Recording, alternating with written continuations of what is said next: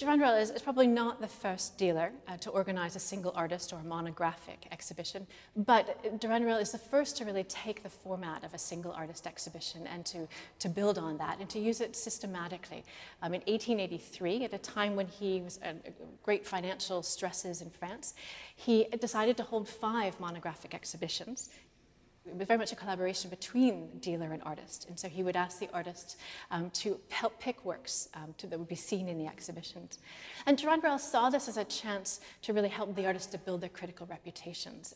And initially, Monet was a little disappointed in his show. He felt he didn't get quite enough press. He didn't sell as many works as perhaps he would have liked.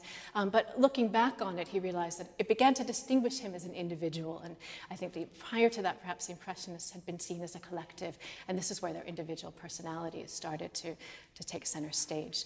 For Durand-Ruel, of course, it was an opportunity to show off his pretty significant stock holdings.